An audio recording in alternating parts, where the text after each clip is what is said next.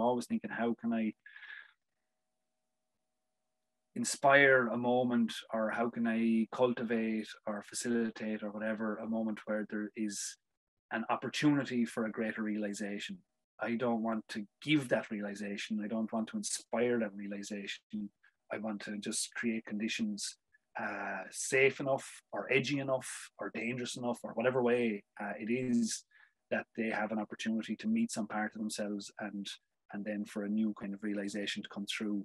And that's kind of the basis of all the work that I want to do.